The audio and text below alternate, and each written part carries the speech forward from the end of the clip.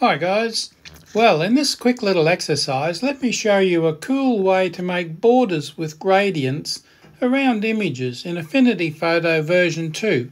And I'll be using the iPad, which is slightly different from the desktop, but you'll get the idea. So one or the other. Now let's create, for a start, a new document.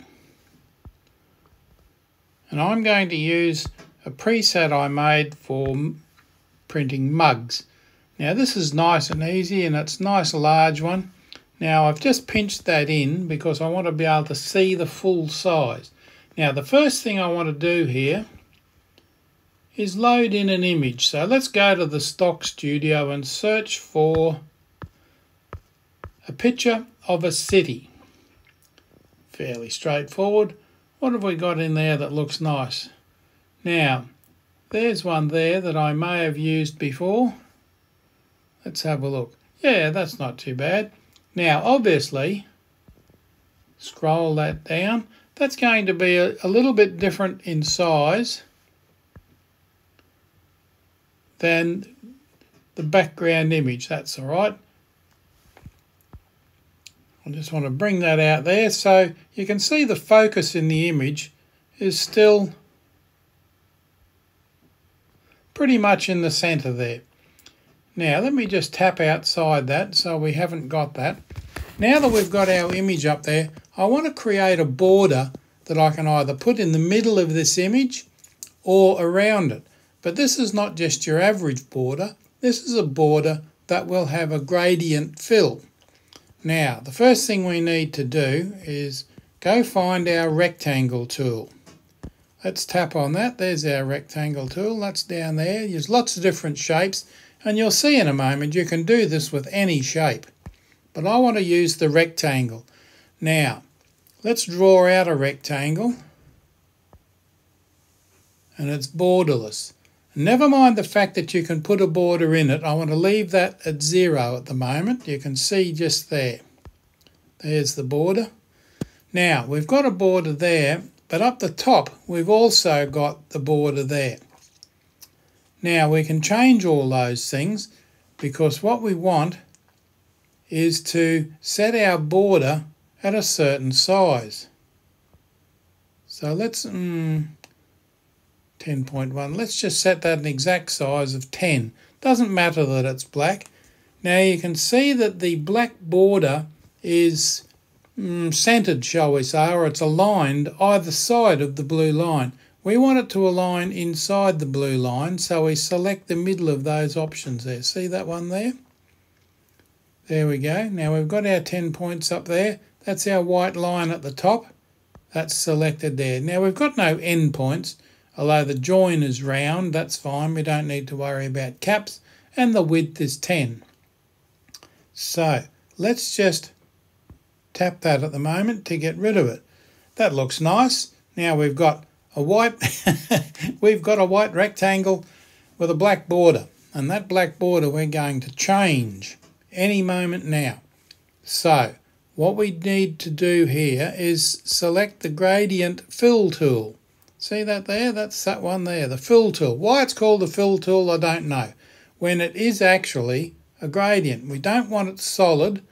Let's go for the drop down. We'll change it to linear. Now you can see because in the context toolbar, fill context is set. We don't want the fill context. Let's go to the line context because we're dealing with the line and we don't want it solid. We want to change that to linear. There we go. Now we've got linear at the top. It's line context. Let's move that bar up to the top and that one down to the bottom. Now you can already see that the board is changing colour slightly. Now we've got the bottom dot selected and it's a grey, but let's make that a nice orangey yellow. There we go, that's a bit more yellow. Now select the top one and what complements yellow? Yellow, red, let's make it red. There we go, yellow and red. The rest of the images are kind of a reddish colour with a few yellows in there, so that's not bad. But how do we get rid of the fill? Well, that's easy. We go back here to the fill context, and you can see our options here. Set the fill context to none. Now, there's our border. How cool is that? Now, let's just go back there. We've got the top layer of the rectangle. We've got the bottom layer of our image. Let's just turn the image off for a moment. There's our rectangle. There's our image back. Now, you could either be just selecting that there, and that's the only part of the image you want with a red border around it. How would you get that? So, okay, let's see what happens if we mask that. There we go.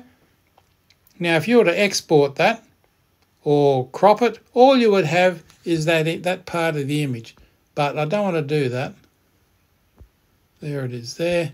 Let's just get our image back. There we go. Because we've got a little bit more work to do on this yet. Let's put those layers away. Go back to the Move tool. We've got our border selected. Now it's quite difficult to see the edge of that because it's a very black image. But to help this, I've got snapping set on. You can see up there in the top right hand corner, snapping is on. So let's drag the corners out.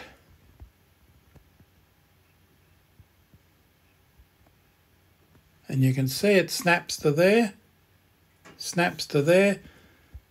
Let's do the same with this one. All the way out, snaps to there, all the way down to there. We're just putting a border around the entire image. You can see that there. Isn't that lovely? Okay, that's what we want, a border around the image. But it looks a bit clunky, doesn't it? What's a border? Well, it's just a square border there. What we want is to go back to our rectangle, which is there, and you can see that. Now we've got the line mode up at 10 points there. Everything's set on the inside.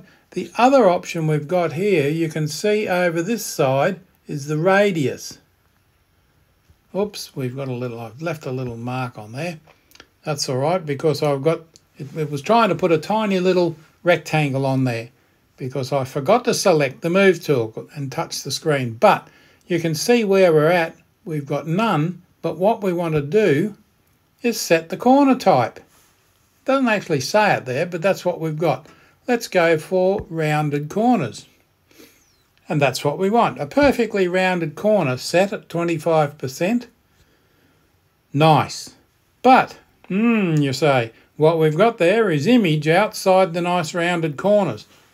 And that does look a bit clunky. You could spend hours fiddling around with eraser brushes and things like that when you don't need to.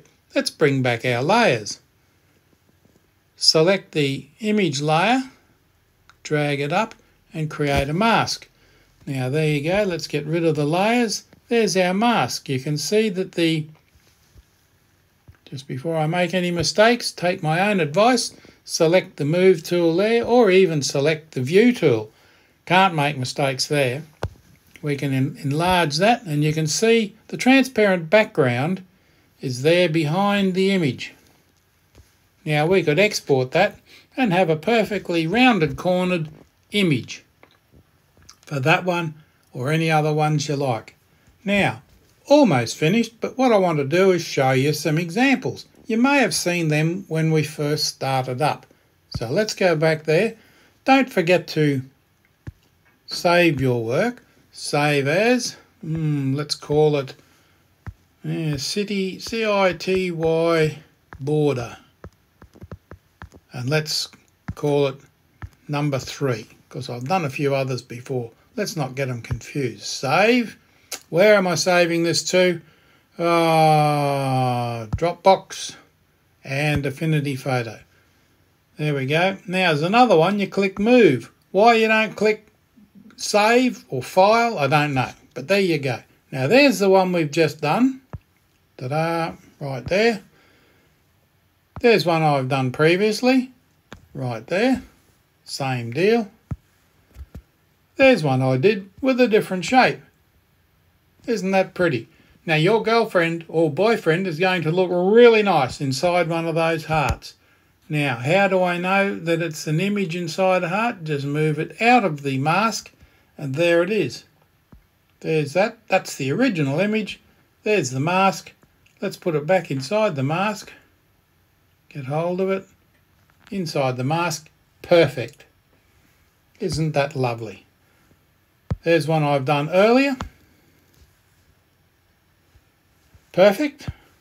Here's one I did part of that earlier, and you can see that it's just got that part there. What I didn't do on that one, because I wanted to save it for this exercise, is mask it. So we've just got that little bit there. Now, of course, you can make that border any size you like, and any colour you like, and any gradient you like. And that's it. And, of course, there's another one the same, slightly different colours. Too nice. Well, that's all there is to it, folks. I hope you enjoyed that little exercise. Have some fun with that. Try different shapes.